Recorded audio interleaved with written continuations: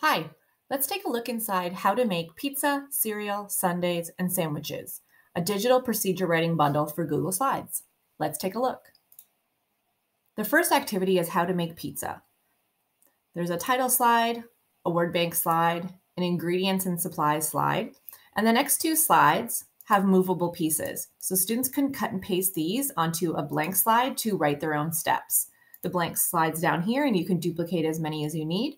Or if you want it to be ready to go, these are already ready, all the main steps, and students can type right here. The second slide is how to make a sundae. So it follows the same format, ingredients, movable and movable, and all the steps ready to go.